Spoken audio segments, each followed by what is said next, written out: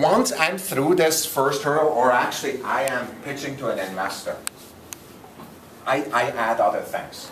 And we're going to talk about a bunch of this later in the class. I'm going to mention it right now.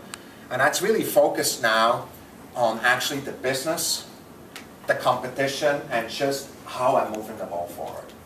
So basically, what I'm now doing is actually talking about target markets. So I have the big problem, I have the big solution. How big a problem is that in terms of actually dollars and cents or number of people?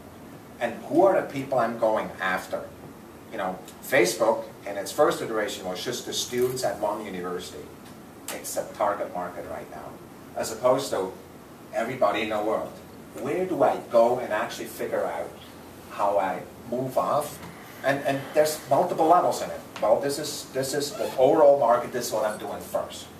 And then, basically, I also want to figure out what the competitors are. I do not like when people show up and say, I have no competitor. First of all, if you have no competitor, you either have a really, really good reason for why not. Like, I own the space. All the patents that I have, nobody can get in there. Or, either you have that, or you're probably lazy and you haven't done your work. If there's some space there that's worth investing, that better be other people.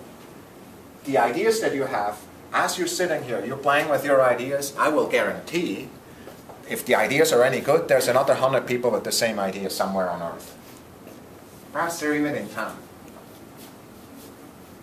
A question on who's building the successful business is not who has the idea. The question is who does that work to take the idea forward. And so basically talking about competitors does not mean that, that somehow you're doomed. Even if the competitors are strong. The best company, that first company almost never wins. So you think you're the second one in? Who cares? Why are you going to beat them? What is it they're missing? That's why you think about competitors. If you have no competitors, it's probably not very interesting. So think about that.